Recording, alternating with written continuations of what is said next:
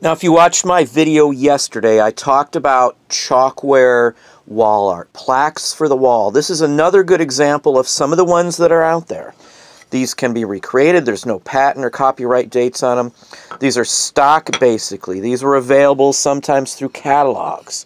This is the marking. You can see what I paid. I believe that was for the whole set. Yeah, it was $1.55 for this whole set. Those are the connections you see there. Again, they're plaster. It's chalkware. Stuff like this, these sets, they can be bought by people who love tiki items and things like that as well. It's got that tropical look to the birds themselves. So this three-piece set here would be something you'd see in a lounge or something along that line. This should be $50 to $75 easy on these types of items. Just like the fish, just like the items I showed you in yesterday's video.